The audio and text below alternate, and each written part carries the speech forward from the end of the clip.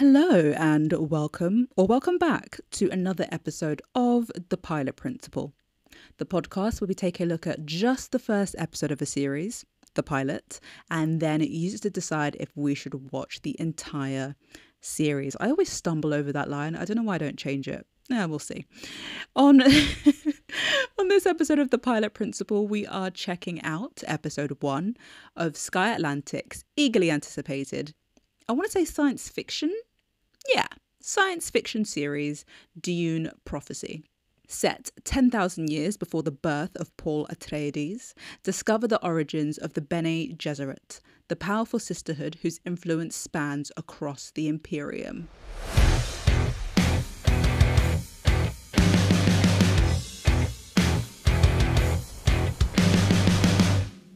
A bit of a pre-warning for you, crew. There is going to be a lot of lore, L-O-R-E, / explanations in this episode. It's kind of unavoidable when you're looking at something with such a chunky backstory / history / following. If, for example, I was going to talk about Doctor Who, and I will. If you really want me to, I will. But if I was going to, I couldn't just start at Inkuti Gatwa and then go forward from there. You know, there are so many other nincompoops to talk about. But before we get too bogged down in all of that, the reason that I decided to watch Dune Prophecy is because I quite liked Dune and Dune 2. You know what? I lie. I didn't like Dune the first time I watched it, mostly because I didn't really understand what was going on. But when I watched it for the second time at home and could pause and, you know, have subtitles on so that I could actually see, then I got into it. And then obviously Dune 2 came out earlier this year, and yeah, just kind of digging it. Also, this sounds unrelated, but give me a second. I also really enjoyed The Penguin, the recent series that came out on Sky / HBO. So I'm wondering if this model is sustainable. Basically, the model where we get a TV series spin-off of a movie that sandwiches in between the next movie. You know, essentially keeping the audience distracted for how long it takes for a new movie to come out. And finally, I was also kind of interested to see how accessible this series was going to be as a prequel, specifically for anybody who hadn't watched any of the Dune movies. The Dune V's. No, that's not a thing. Okay, so let's quickly whiz through the nuts and bolts. And by that, I, of course, am talking about the credits. The pilot is titled The Hidden Hand. Great pilot title, can I just say? And the synopsis tells us that on Wallach 9, young Valya Harkonnen makes a promise. 30 years later, Valya faces a threat to her long-awaited plan. We have an episode length of 1 hour, a series length of 6 episodes, and you can watch Dune Prophecy on Sky Atlantic in the UK and on HBO in the US of A. The pilot episode was written by Diane Ademu-John, and it will come as absolutely no surprise that Ademu-John also developed the series for television. Seems to be the trend, but to be honest, I'm not mad at it because that's exactly what I would do if I came up with a fantastic series idea. Now, Ademu-John has also written episodes of Empire and The Originals. Real life, science fiction and supernatural, 3 very different vibes, but I'm all for diversifying your portfolio, so go on with it. The pilot episode was directed by Anna Forrester, and Forrester also directed episodes of Westworld, Jessica Jones and Outlander. Another portfolio diversifier. Now, in terms of cast, I did kind of want to do another 6 degrees of separation thing, but there are sadly just way too many people to talk about, and I would be here for hours. So we'll have to wait for the right moment to do another one of those. First on the cast list, we have Emily Watson, who plays Valya Harkonnen. Harkonnen? I think it's Harkonnen, but I'm basically going to get that wrong throughout the entirety of this podcast episode. So just know that I know and move past it. So Watson has been in a bunch of things, including Chernobyl, Apple Tree Yard, and Small Things Like These, which is the new Cillian Murphy movie, which I haven't seen yet. Next, we have Olivia Williams, who plays Tula Harkonnen, and you might recognise Williams as playing Camilla in The Crown. Next, we have Travis Fimmel as Desmond Hart, and Fimmel had a long stint on Vikings and recently starred in Boy Swallows Universe. And finally, we have Mark Giuseppe Strong, who plays Emperor Haviko Carino. I had to include his middle name in there because I've, for some reason, gotten into the habit of calling him Giuseppe. No, I do not personally know Mark Giuseppe Strong, but I don't know. It's just a habit I can't break out of. So in case I slip further on in the episode and I'm just like, and then Giuseppe said, you know exactly who I'm talking about. Right, Giuseppe. Mark Strong has also starred in The Penguin, so he clearly loves a series spin-off. He also had a long-running role in the series Temple. The pilot also stars Sarah Sophie Busnina, Jodie May, Josh Houston, Chris Mason, and Jade Anuka. Colour us all shock and horrored because Dune Prophecy is not an original piece of work. I know, right? It is actually based on the novel Sisterhood of Dune, written by Brian Herbert and Kevin J. Anderson, and the novel Dune by Frank Herbert, neither of which I've read. No, sad times. If they're good, let me know and I'll add it to the TBR. What's quite interesting is that Dune was written in 1965 and then 47 years later, in 2012, Frank Herbert's son picked up the pen to write Sisterhood of Dune. That's basically a whole other level of generational wealth that I can't quantify as a child of immigrants. So let's move on to the other fact, which is that this is not the first Dune world-related TV series. In 2000, we had Frank Herbert's Dune, and in 2003, we had Frank Herbert's Children of Dune. Now, I do believe James McAvoy starred in one of those two. You can quote me on that. Whew, okay, take a moment to soak it all in so far, because I'm going to need you to stay locked in as we get into the nitty-gritty of this pilot episode. In the meantime, while you're having a moment of reprieve, if you have made it this far, then do make sure to hit follow and do not forget to give a 5-star rating to the pod, especially if you have been listening for a while now. As always, much appreciated. I mean, I do all of this for fun, but even I'm not immune to a shot of endorphins when I get a new follower, a 5-star rating, or a cheeky comment. Okay, enough about me. Let's move on to talking about the first 10 minutes of... Oh, crap. It's not called The Hand of God, is it? Did I make that up? I did make that up, didn't I? It's called The Hidden Hand.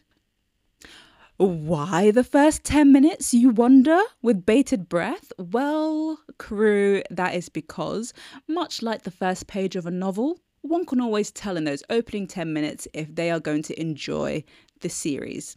After all, the first 10 minutes is what prepares us for the journey ahead.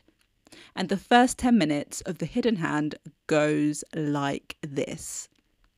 We begin with a bit of a history lesson and we learn how humans rose up against thinking machines. The war and subsequent victory was led by an Atreides, while a Harkonnen deserted the fight, leaving him and his family to be branded as cowards and banished. Now, we are told all of this by Valia Harkonnen in voiceover, and Valia is the granddaughter of the man who deserted the fight. She believes that the history spun by the Atreides is a lie, and she sets out to change it. Valia chooses to leave her family behind and journeys to Wallach 9, where she decides to join the Sisterhood. The Sisterhood is run by Raquel Berto Enirol, and she is the first Mother Superior who trained women to work as truth-sayers. Truth-sayers were assigned to the great houses to help them discern the liars among them. However, Mother Superior is working on a secret project which is to breed better leaders. And in order to do that, she built a genetic archive to help bring about specific unions between the great houses to cultivate rulers the Sisterhood could control. This manipulation is seen as heresy by some in the Sisterhood. On her deathbed, Mother Superior has a vision. She then tasks Valia, who agrees with her mission of cultivating the ultimate leader, with growing the sisterhood and protecting that mission at all costs. Which is why when Raquel's daughter Dorothea, who leads the heretics, goes to destroy the genetic archive, Valia stops her. And by stops her, I mean she uses a new power she's been working on, the voice, to make Dorothea stab herself in the neck when she refuses to bend the knee to Valia. And that's the first 13 minutes. I know, it was a lot. In case you didn't get all of that, here are some highlights. Valia Harkonnen leaves her disgraced family and joins a sisterhood of truthsayers assigned to great families with their own agenda. Valia then kills a sister to protect Mother Superior's vision, get a leader they can control on the throne. There is also something coming which will derail the mission, Tiran Arafel, a reckoning, a holy judgment brought on by a tyrant. So to prepare, Valia decides to get a sister on the throne. Now, as an intro, it's a lot. I had to watch it twice to really deep it, which tracks. As I said, I had to watch Dune twice in order to understand it. However, I will say with this opening 10 minutes, it really sets the scene for political intrigue. You kind of get the idea that there's going to be a lot of truth manipulation going on. And so we're already thinking, trust no one. Also, I think it's quite good to see early on that people are willing to kill for what they believe in. For us, the audience, it means that no one is safe and that we're going to be kept on our toes, waiting for the next death that will move the right piece across the board, depending on who's playing. Looking at character, we only really get to know one person really well in the pilot episode, and that is, of course, Valia Harkonnen. Valia is a headstrong, obstinate girl who turns into a headstrong, obstinate woman. Because after the first 10 minutes, where we see a young Valia Harkonnen, the episode then fast forwards 30 years and we see Valia as the new Mother Superior in succession of Raquel, Berto, and Irul. From the pilot episode, we see that Valia's belief is unshakable, and as such, she wants absolute obedience from those around her in the sisterhood, which could be a bit of a problem if she starts making events fit her version of truth. It's also worth noting that Valia did not come to Wallach 9 alone. I think it's Wallach. Wallach? Walcher? I kind of want to say Walcher, but that's not it. I'm going to stick with Wallach. What was I saying? Yes, she didn't go to the planet alone. She actually went there with her younger sister, Tula, and Tula is her confidant. However, there is something that we can't yet pin down when it comes to Valia and House Harkonnen. As a Mother Superior, different houses come to ask them for truthsayers, and in the pilot episode we see Valia deny House Harkonnen a truthsayer for the 4th time, and when she does, she looks visibly affected by the conversation. So yeah, this makes us really curious about her past. So what brought Valia to Wallach 9, and what does she know that makes her think the history books about her grandfather is a lie? I touched on it before, but just to reiterate, Valia acts as our guide for the pilot episode through voiceover. But kind of like last week's episode on Say Nothing, we get the sense that she is another narrator that we can't fully trust to tell us the whole truth, which is also kind of ironic considering her whole bag is truth. She's a truthsayer. Also, interestingly, at the very start of the pilot, Valia, in voiceover, asks us what holds more truth, victory or prophecy, which kind of tells us that the two aren't the same thing. And again, this feeds into the whole, can we trust Valia to accurately depict history and or prophecy? And that's all there is to say thus far about Valia. She does feature quite heavily in the pilot episode, but at the same time, we're not quite getting all of her. She feels reserved and like she's holding all her cards to her chest, even to us, the audience, which I think is really interesting. Right, as there's no other characters to really talk about, I think it's a good idea to break down the sisterhood and the houses mentioned in the pilot episode, just for some context. So very quickly, the sisterhood has in fact grown over the last 30 years under Valia's tutelage. we meet a group of students with their own various personalities who have recently graduated to acolytes, and they will soon be joined by Princess Nez. Valia is very pleased by this, as it's been a manipulation years in the making. Okay, on to the houses mentioned. Firstly, on the planet Solus Secundus, homeworld of the Imperial House, we have House Carino. And House Carino is run by Emperor Carino, played by Giuseppe. So the Carinos mine dust on a planet called Arrakis, and this is what keeps them as top dogs. Also to mention with the house, they have a truthsayer named Kasha, who is one of Valia's friends from 30 years ago and also believes in the mission that the OG Mother Superior designed. And I don't understand how or why, but she is bonded to the Emperor's daughter, Princess Nez. And so Kasha has been instrumental in convincing Emperor Carino / Princess Nez to essentially join the sisterhood. So Nez will soon be travelling to Wallach 9 to start training. Next to mention is House Rechases, run by Duke Rechases, and the Duke's son, who is like 9, is engaged to Princess Nez, and this union has been formed because it means that the Emperor gets a new fleet to help out stopping attacks on Arrakis, and Princess Nez has time to live her life before the Duke's son comes of age and they have to get married. The other houses to kind of mention are House Harkonnen, who of course put in a 4th request recently for a truthsayer, which has been denied. We hear a lot about House Harkonnen. Goodness, try saying that one 5 times fast. We hear a lot about House Harkonnen throughout the pilot episode, but we never really meet anybody from the house except for, of course, Valia and Tula. Finally to mention is House Atreides, who we don't really hear of at all in the episode beyond the history lesson we get at the very top. And personally, I was surprised that they weren't the Imperial House after allegedly leading humans to victory over the thinking machines.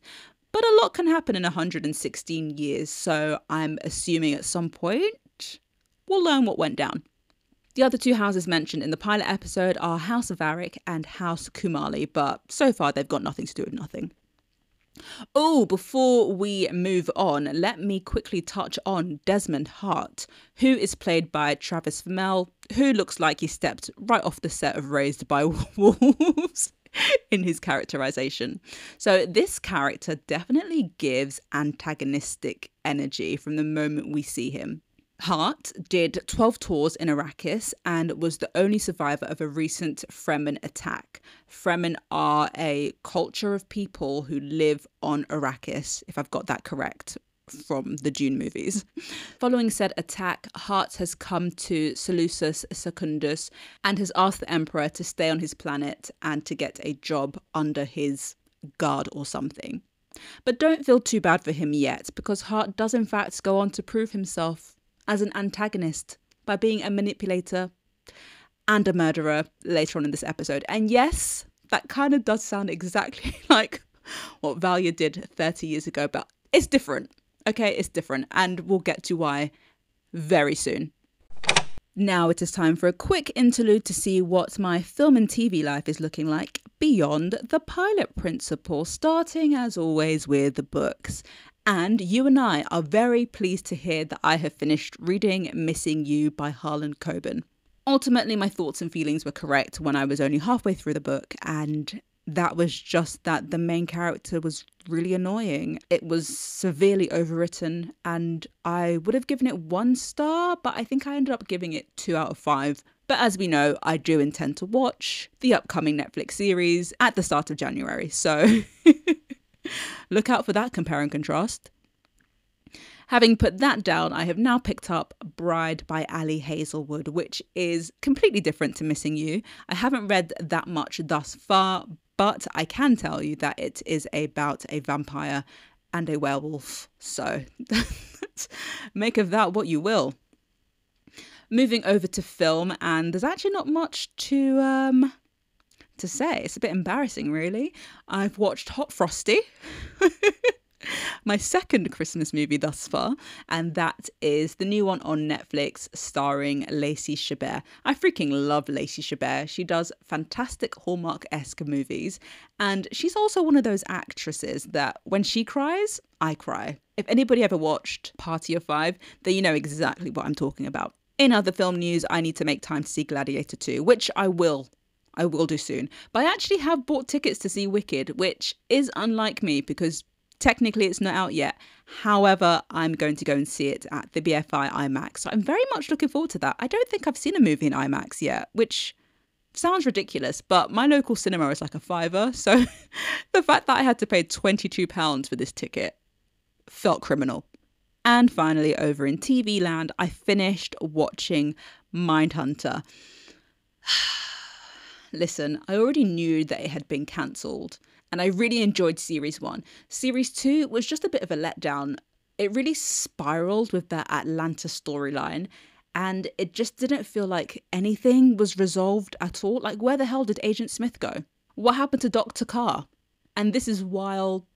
oh God, I really can't remember their bloody names. This is while the main two agents were in Atlanta helping out with that case. They just completely lost sight of everything else that was going on. And so I thought that was really disappointing. Tis a shame that there will be no more, but because the second series ended on such a lazy flop for me, I'm also not mad at it. Apparently the reason that it got cancelled is because it was too expensive to produce. And to be honest, if they kept the plot going at the slow pace of which they made series 2, then that makes sense. But now that Mindhunter is over, I have begun watching The OA. And I'm currently, I want to say, 2 episodes deep. And I want to ask you, is it worth it? Should I continue? Because I am not loving it.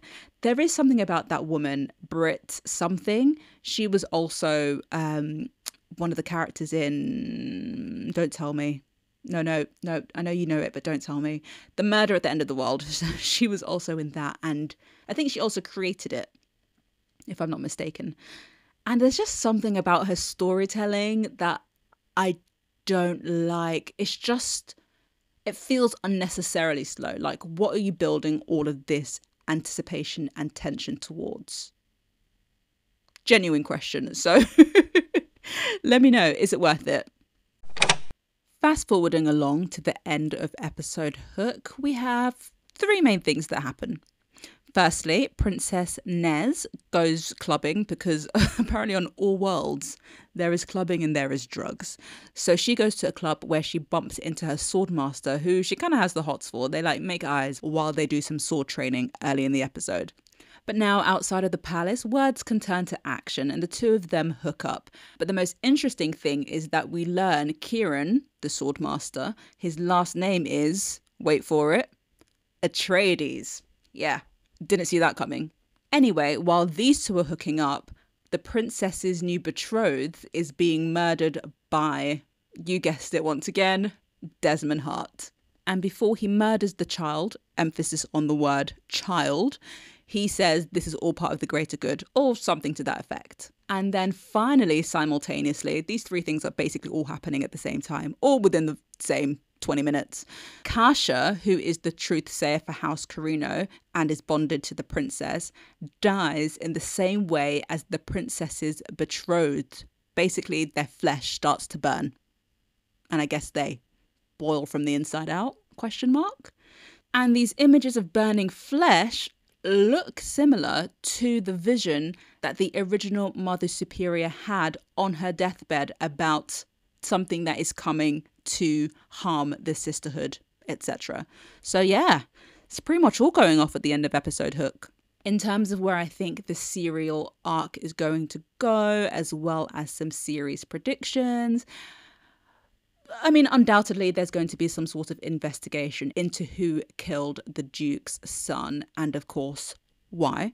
If the princess makes it to Wallach 9, will she find friend or foe in the new group of acolytes? And finally, because the Duke's son, who the princess was supposed to be betrothed to and then would essentially end up marrying and then producing heirs for, considering all of that now can't happen, which has to tie into the whole DNA archive to find the ultimate leader that the sisterhood can control.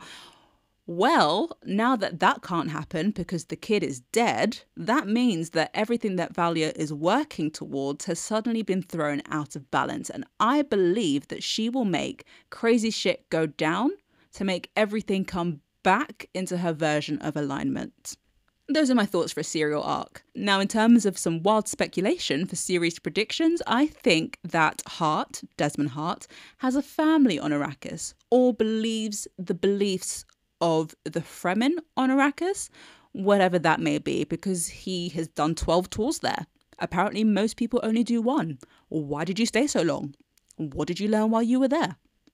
I also think the princess might be pregnant. That might be a bit too tropey, but it does fall in with my next point, which is that the sisterhood, Valia specifically, will learn that they can only control so much. And if that's the case, and Valia can't prove herself to be all-knowing, will that cause the sisterhood to divide and create factions like we saw 30 years ago? What will Valia do to regain control? Perhaps somebody will rise up against her. Perhaps that will be her sister Tula. I can't say who would win in that fight, but my money actually might be on Tula. Okay, nearly there, crew. We're almost there. Come on, we can do this. We've gotten this far together. In terms of what made this a particularly strong pilot, in those first 10 minutes, Mother Superior has a vision. And the effects? The camera work? The editing? Honestly, I'm full. I am full. My stomach is bursting because it was delicious. Oh, God, it was so well done. And it wasn't cheesy either. It felt like we were watching a beautiful experimental short film. And it really met the production value of the films, which, yeah, great. In fact, I'm going to have to go and check how much it costs each episode to make. Visions aside, though, overall, the setting, the location, the world that has been built, all of that, fantastic. 10 out of 10. The pilot really goes a long way in immersing us into this world, literally from the first frame. And sure, yeah, don't get me wrong. The story, the structure, the plots being planted, yeah, they were all great too. But the other stuff, really takes your breath away. In terms of what let the pilot down, this is going to be another bit of a nitpicking point for me. That's all I've been doing for the last few episodes, just nitpicking things. So I think there was a lot of cryptic messaging throughout the pilot. Mostly this came through Valia's voiceover, which, yes, is on brand, but with the world building taking place, it's just another thing to think about and to decipher while you're trying to learn everyone's names and loyalties and just more brain power. Like, for example, Valia tells us victory is celebrated in the light, but it is won in the darkness. Okay. Okay, Valia, sure. And then she says, of course, this line that I quoted earlier, what holds more truth, victory or prophecy? And you know what? Like, honestly though, bars. Absolute bars. But on the other hand, it, makes you wonder what the voiceover is adding to the story, at least thus far. But again, that's just me nitpicking. Okay, it's almost decision-making time. But I wanted to quickly say that I think if you were to walk into this series for the first time without having read or watched anything from the Dune sphere, then I think that you should be okay. You might be confused by the opening text about being set 10,000 years before the birth of Paul Atreides, but at least you kind of circle back to understand the link when you find out the Swordmaster's last name is Atreides. Okay, based on everything I have said thus far, here is why I think Dune Prophecy might be for you. If you like a bit of world building, now it isn't for everybody, but some people out there freaking love it, then I think you will enjoy the brick by brick labour that has gone into at least the pilot episode. Secondly, I think if you really enjoy the cinematography and quality of the films, the recent films, then sure, the series is done to a smaller degree, but it's certainly not lacking and is really just something to look at on screen. And finally, I think if you enjoy political shows, you know, House this, House that, Throne this, Throne that, Succession this, Succession that, then I think Dune Prophecy might very well be for you. Now, on the flippity flip side, it is a bit slow, just a little bit slow. So if you prefer your shows to be a bit more action-packed and just get going, then I'm not saying you're going to fall asleep, but you might not have both eyes open when you're watching Dune Prophecy. Secondly, if you are easily bogged down by a lot of characters, think Game of Thrones, for example, then you could persevere, but you might also not want to do that. So episode 1 has a lot of setup going on, and that will likely continue throughout at least another couple of episodes. So if you're just not ready to go down that route, then don't press play on this. And finally, I think that if you are debating watching the movies first, the new movies, that's all I can testify to, then I think you should go ahead and do that and press pause on the series. I do think you can watch and possibly enjoy the series without having seen the recent movies, but I think watching the films will prepare you for the heaviness and the lore, L-O-R-E, of the world. I will be giving The Hidden Hand. It's not the hand of God, we know that. Yeah, let's go with The Hidden Hand. I will be giving The Hidden Hand a pilot score of 4 out of 5. I think this pilot works as a fantastic setup to the world and the characters and the politics. Also, I think it really cleverly plays into the whole theme that the sisterhood, aka eventually the Bene Gesserits, are all about moving pieces and playing the long game, etc.